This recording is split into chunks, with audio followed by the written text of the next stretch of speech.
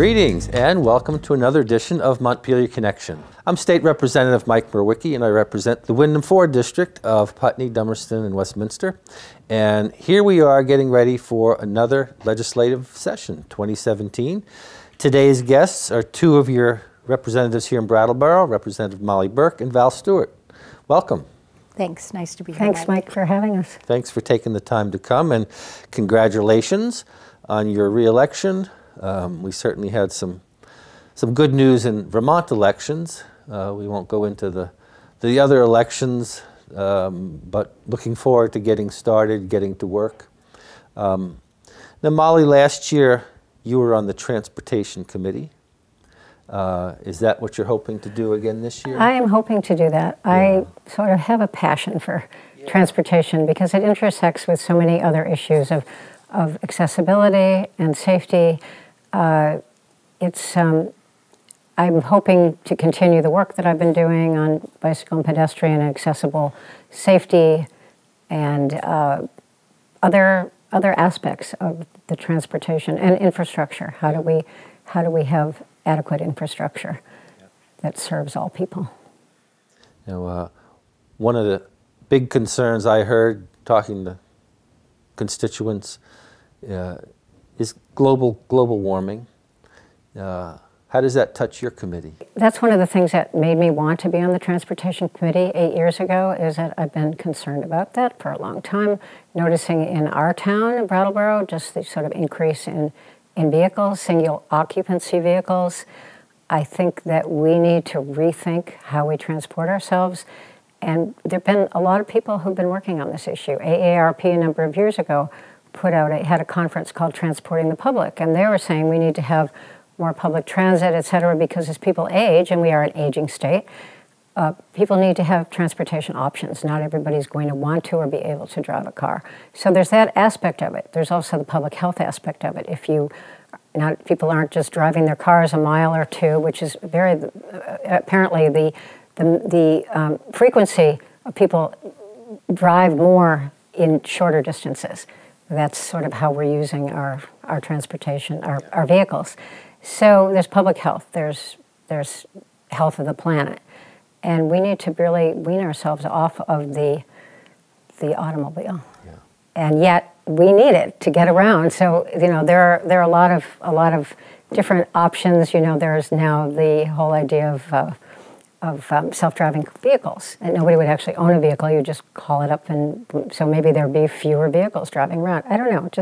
We're sort of in interesting times, but we do need to think about the greenhouse gas aspect of transportation. Yeah. So that's something I'm always promoting in our committee. I think when we look at Vermont's carbon footprint, vehicle use is the biggest percentage of it, isn't it? Well, transportation in general, 47% of Vermont's greenhouse gases come from the transportation sector. Yeah. So, and it's a very hard nut to crack, as we know. Yeah. Well, something to work on. I know one of the things. It's always good to have things to work on. We're happy to have our park and ride in Putney, and now the idea is to get more ride sharing, and that's the easiest way, isn't it? It's low-hanging fruit. Yeah. The most cost-effective way to reduce, instead of 2 people driving from Putney to Brattleboro, you have 1 vehicle, 2 people. Yeah. So things like that make a lot of sense. They don't cost a lot of money. Yeah, they do. Wow. Now, Val, you were serving on the Economic Development Committee? Right. And is that something you're hoping to be assigned to as well? Yes, I'm hoping that I will again be able to stay on the Economic Development and Commerce Committee and, do a second term in that committee. I really enjoyed the work there. Are there things you're looking ahead to, perhaps that didn't get finished last year and hoping to pick up work on this year? Yeah, well, I think the independent contractor issue will definitely come up again this coming year, and I hope that all the good work we did last year, which got derailed at the very end of the session, will be factored into a new bill that will hopefully see the light of day. So I think that would be really important for the health of our economy and for all the people who are independent contractors out there. And there was a lot of sticking points over the definition. Is that what? Yeah, the definition was the thing that we really couldn't nail down. We thought we had gotten it nailed down. We did a ton of work on it, and but it just at the very end it got derailed by one person really on the floor who wanted to send the whole thing back to committee. So that was unfortunate, but hopefully we'll move that forward. Some of the other things we're going to be working on is the Vermont Economic Growth Incentive, which really to date has done a great job of creating job opportunities for Vermonters, but it really is most advantageous to businesses that are 50 people or above, and as I'm sure you're well aware, over 90% of the businesses in Vermont are under 50 people. So we're hoping that we will be able to develop there really aren't that many small business growth programs, and we're going to try to figure out how to make small business programs more accessible so that smaller businesses can grow and thrive in Vermont. And small businesses employ over 50% of Vermonters, so if we can grow that area, that would be really great. Now, one of the concerns across the board we have in Vermont is, as an aging population in the state, how do we attract and keep younger people here? Is that something that your committee has been looking at? We have been looking at that, and we actually did allocate a lot, but a lot for Vermont, $200,000 for a marketing program, and part of that marketing program is targeted to bring new people into the state. We need to grow our younger population because of the demographics of our aging demographics of our state. Which is, and growing our youth demographic is important to all rural states are having this problem. It's not just Vermont. So we have a marketing program that last year was put together, and I'm sure we're going to be looking at how they're doing at attracting young professionals and people who have entrepreneurial ideas, maybe want to found businesses in our state to come here. So we are going to be working on that again this year. Now if Curtis Reed were here, yes, he'd probably suggest that there's a great pool of talent for our workforce in minority populations in the Northeast especially. He came to Vermont, as he said, to go skiing and just fell in love with the place and stayed. Sure. Anything in the works to reach out to that demographic? I know that the Agency of Commerce and Community Development has done some work on the diversity issue, and I imagine that we'll be looking more at that again this year to make sure that we're becoming a more diverse population and benefiting from the cultural richness that would come with that. I think that's a pretty exciting idea. Just having been in Boston for the weekend and riding on the trolley and just seeing the variety of people. But I was going to say that in Brattleboro, there's some pretty exciting things going on that are attracting young people. Some businesses that when I was out campaigning, I ran into somebody, I just moved to town. Oh, where are you working? And finding out that these people coming here, they're co-working spaces. And one of the things that I really am interested in, I'd like to do, is to have better subsidized childcare. Not just for low-income people, but I think that would really help bring young people here. You can live in Montreal and pay about $12 a day per child.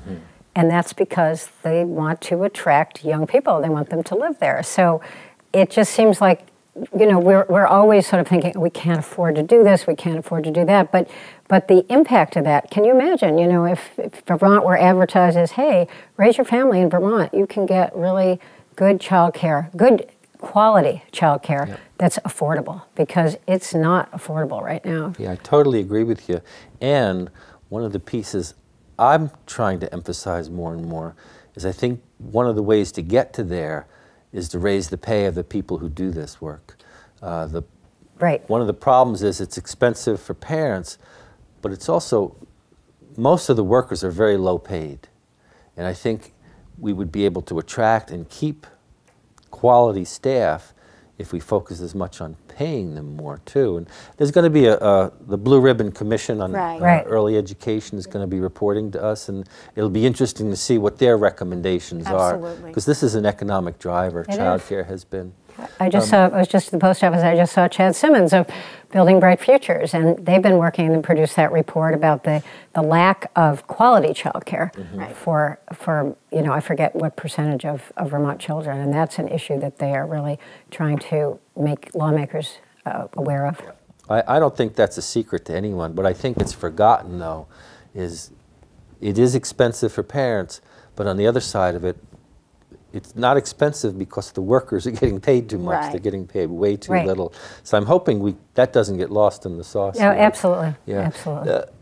When Senator Ballant and Senator White were here, housing was an issue that came up. It touched so many sectors, not just more housing because we have homeless and people living in less than what they, but it's an economic driver. It's a barrier to attracting younger people. Yep. Is anything going to be coming out of your committee in that regard? Well, I know we had a bill last year that didn't go through, and it was specifically on workforce housing. So I think we're going to be bringing that up again this year. And I actually just came from a meeting with Brattleboro Development Credit Corporation's Laura Sibilia, a fellow rep, and Aaron O'Keefe, who did the Tiny House Festival. And we were talking about, the possibility of tiny houses being used as affordable housing for workforce and actually attracting young people to the state, making that part of the package, the economic kind of development package that might help recruit them. So we're talking about maybe doing a survey. I guess the Lake Champlain Chamber of Commerce has done a survey of young professionals trying to find out what their housing needs are. And we're talking about doing a statewide survey of young professionals, including like people, seniors, graduating from college and that sort of thing, of what kind of housing they need and what they'd be able to pay and would they consider a tiny house and that sort of thing. So that's one thing that we're considering doing. And we also want to do a pilot project, a tiny house pilot project here in Brattleboro. Great. Just Erin's working on zoning with Rod Francis. She actually built a tiny house herself, and making sure that our zoning, when we're ready to do that sort of thing, is amenable to tiny house development. So, so that's something that's exciting, and I think we're pretty aware of housing affordability. Also, last session we did a tax incentive. Actually, it was a down payment employment assistance program. If you are a young person and you're buying your first home, you can get $5,000 toward that home, and then you pay it back when you sell or refinance your home. So that's in place? That's in place now, and people can how do people find out about that? The Vermont Housing and Finance Agency, VHFA, which is up in Burlington. But yeah, I think we've done 60 or 70 of those. Oh, so it's proved popular. It's proved popular, and yeah, we set it up so it's a 5-year revolving loan. So yeah, so I think, we're working on it. We're clear that we need affordable housing, good child care, good wages. Those are the 3 things we really need to attract high-quality workers. Often people can afford the mortgage. That down payment is the hard part. Those upfront costs are the hard part. And the other thing we really need and are working on, and BDCC is working really hard on this, and we on the Commerce Committee are working with them, is workforce development, matching, employers with workers who have the skills to do the jobs they need. And one of the things Laura was actually saying just at this meeting just now was that maybe we could do a pilot project around in this area that would show how service providers for low-income people and that sort of thing can actually help funnel people through the process of becoming marketable and employable. So we're talking about trying to coordinate those services better. I guess there's a real lack of coordination between anti-poverty programs and workforce development programs. So those are some other things we're working on. It's interesting, though, one of the problems that we have, if you want to call it a problem, is low unemployment. We have one of the lowest unemployment rates in the country.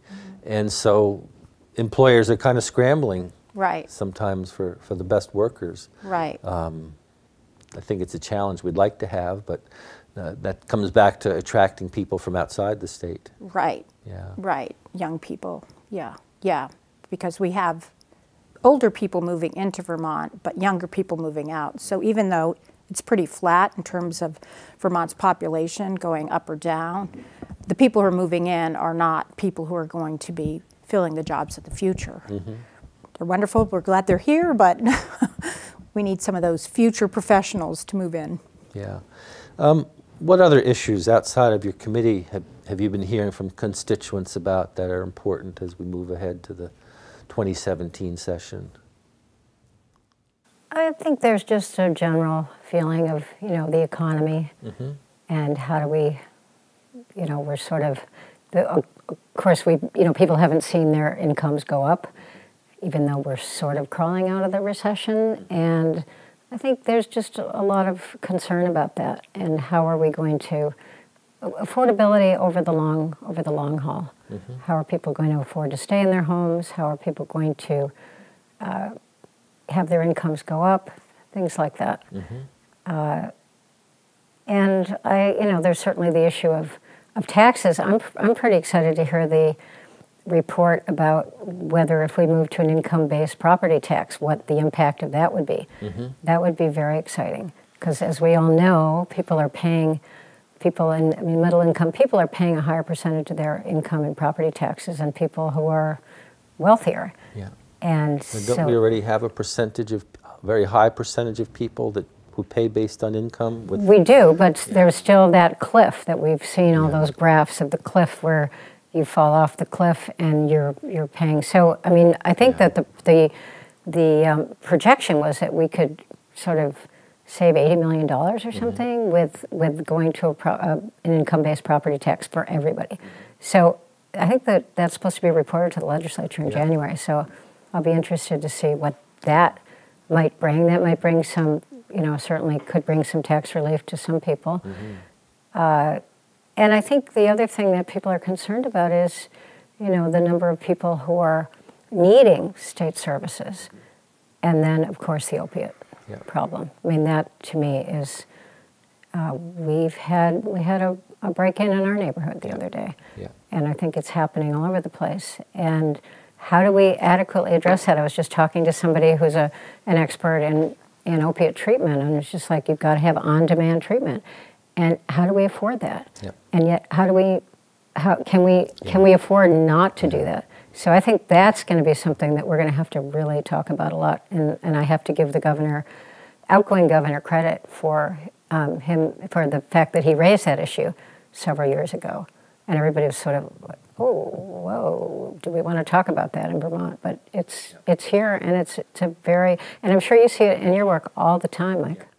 Well, one of the things that I'm going to be talking about, we talk about sometimes looking upriver for where the problem really is. Mm-hmm. And what my experience is working with children and families, and it's just been affirmed in the last couple of years, is underlying those problems of addiction, mental health, is untreated trauma.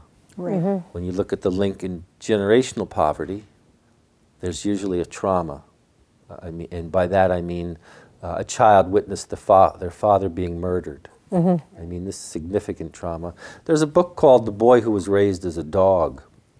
If people want to get a sense of what is at the roots of a lot of the problems for people, the enormous weight that trauma puts on people's lives, and now with the study of epigenetics, they're saying these traumas, the studies were first done with Holocaust survivors and their subsequent relations. Trauma moves from generation to generation, and I think it's one of the key parts that keeps people locked into generational poverty. And unless we can get effective trauma, and this is where people like you come in, because the body, arts, that's the level that trauma gets treated on most effectively. And there's lots of different ways, and one of the guests we're going to have subsequently here is Dr. Marty Strauss in town here, mm-hmm. who's got another book on on treating trauma. She primarily works with adolescents.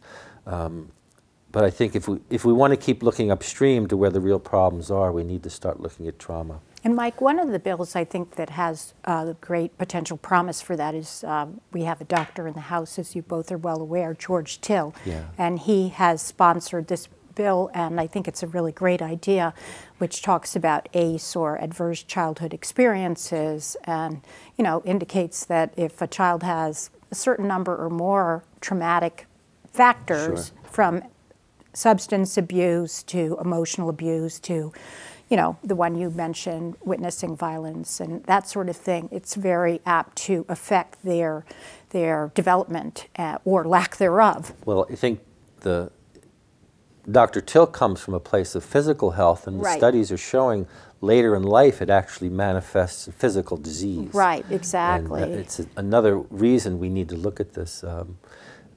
Right, so I think that'll be a really great thing if that can be used as a tool to evaluate what an individual has gone through and therefore what adverse after effects it has left them with, so that we can start to treat those earlier before they become major roadblocks to a person's success and future health. And I think this gets into another issue of incarceration and trauma and how that may lead to incarceration. And I think as a co-chair of the Women's Caucus, we've been very concerned about women in the correctional system. And the majority of women in the correctional system are nonviolent offenders.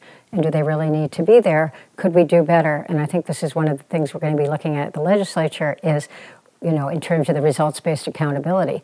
Couldn't we provide childcare, job training, et cetera, for a lot of these people who had adverse childhood experiences? There was an amazing article in the New York Times yesterday by Nicholas Kristof about women in prison, and women who were victims of the sort of three strikes you're out laws, who are in for drug addiction and things like that. And they're just a product of generational poverty, addiction, et cetera. And it's just so sad. And I think that we could do better. We could save money and do better societally by thinking of alternatives to nonviolent incarceration. In this regard, one of the things I believe we need to start naming also is the role sexual violence plays in the roles of women who are incarcerated, especially, that it becomes, it gets the snowball rolling down the hill, and where they're victimized again and again, and then victimized within the corrections system. I think if we don't start naming these things, we're not going to deal with them in the ways that we need to do so effectively. And that's a huge piece of this. It also touches education and how we have really good outcomes from our educational system right now. However, there continues to be that performance gap. Now, we've been talking about this for years, and for the most part, it's children who are growing up in poverty, who are growing up in terrible situations, tough situations, and they're impacting how much we spend on education, sometimes impacting, going back to what I was saying before, these are children of trauma in many cases, and until we get them effectively in treatment that works for them, the challenges are going to be there. Taking a little bit of a turn, Vermont Yankee has been something on all our minds for decades, really.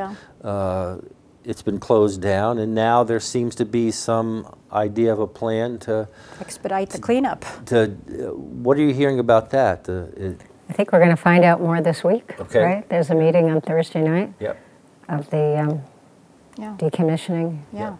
I think it's exciting. I think the governor's right. We have to make sure that the company that wants to take over the contract has the funds to handle unforeseen, if it's harder to clean up and if they confront problems, do they have, the money on hand to address those concerns? So I think they'll need to be carefully vetted. But I think it would be great to do a faster decommissioning. I think it would, mitigate the economic hit this area will take, keep more people employed for longer. And who knows what's going to happen in whatever it is, 2070 or something, when I think we'll all breathe a little easier when they can move the spent fuel out of the spent fuel pool and put it into casks. So sooner the better, right? Sooner the better, but I think that you have to wait. I think there has to be a cooling down period. So I think, but that's, obviously part of it. So we've only got a couple minutes left. This is the time of year when, if people want something passed, if they have ideas for a bill or questions, get in touch with us. What's the best way to get in touch with you? For me? Yeah. My email, mburke@leg.state.vt.us, or you can call my home number at 802-257-4844. Yeah. And Val? And the best one for me is the same legislative address as Mollie, except my last name. So it's V Stuart, Stuart, at leg.state.vt.us, and they could call my cell phone, which is 802-338-6578. Yep. And now's the time if you have ideas. Absolutely. Well, and I think also to stress that people should be in touch with us throughout the session. Yeah. Right. And a lot of times things are happening that we may not know about. We're in our own committees, and if somebody gets in touch with us through email, you can also call the Sergeant at Arms office during the session to let us know how you're feeling about something, because we want to hear from people. We don't want to be acting in a vacuum. And I think we really need to think about all voices. How are we going to be legislators for all of our constituents, and to balance all the needs and all the different ideas that people have? Absolutely. And also, for example, I got contacted today by someone whose elderly mother didn't get their seasonal fuel assistance. Mm-hmm. And that's another thing that we can help with. If something like that's happening, if you're having issues with medical insurance, you can give us a call. Hopefully we can open some doors or get some questions answered for you, but I think that constituent work is as That's important. one of the nicest parts of our job, is when you can actually help somebody with something like getting fuel assistance. Yeah. And it's one of the nicest parts of Vermont, which is people really can contact us, and we can really get in touch quickly with the right people and make things happen quickly if they're within our purview. Yep. Can't solve all problems. No, absolutely, but if they're legislatively related. Well, thank you so much for taking the time, and Thank you, looking Mike. forward to another productive session. Thank you very much. Thank Mike. you. And thank you again to the people here at BCTV for making it possible to bring our work to you and to make that connection possible. Until next time, this is Mike Mrowicki. Bye-bye now.